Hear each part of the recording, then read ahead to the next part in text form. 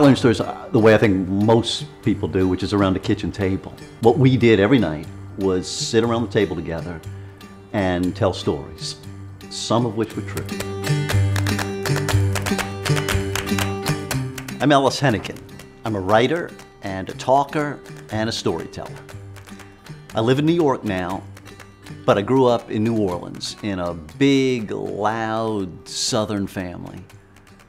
I'm the first male in 3 generations not to be a lawyer.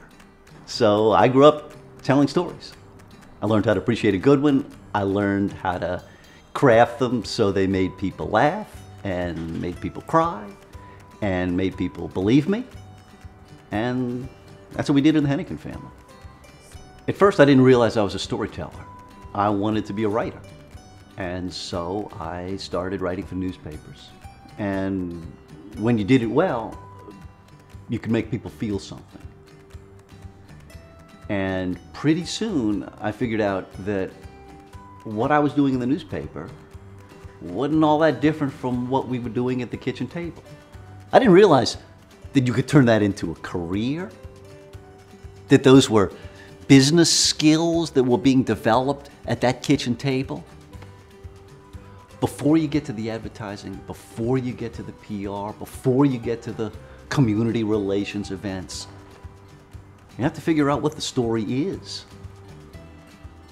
What do we stand for here? And how do we tell it in a way that uses the time-proven techniques of effective storytelling and applies them to the modern marketplace? I am passionate about stories, and it goes back to my childhood on Jefferson Avenue.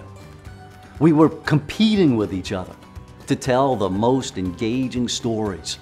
That's what connected us with each other. That's what gets me going today. And that's how all of us will stay connected going forward.